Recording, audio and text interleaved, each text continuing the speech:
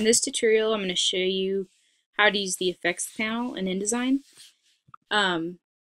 So the first thing you want to do is, if you don't have the effects panel on here, is go up to Window, go down to Type, just go to Effect. It should be right there.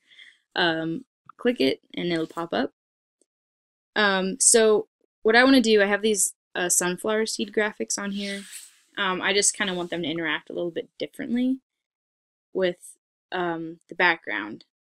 So what I'm going to do is I opened up the effects panel, and right now they're just normal, so that means they're just opaque. There's no kind of interaction going on there. So if you click on that, it'll show up a whole list of different options, and my personal favorite is multiply. That's the one I know the most about just because I use it so much, but it basically causes an interaction between the two layers. So it's going to create an interaction between this blue and yellow and the red background. So if I click multiply, you can see that it changes, and you can just go through and like kind of mess around with it a little bit until you kind of get an effect that you like.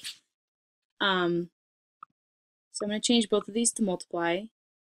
But you can also change like the opacity in this panel. And you can also go down here and access these other effects, which you can also, if you right click on your shape, go to effects, and those also pop up. And so does transparency. So that's all stuff you can access here as well. So there's a couple ways to get to it. But I think it's easiest just to have the transparency window open. It's a little bit more accessible and easy. But so yeah, anyways, thanks for watching.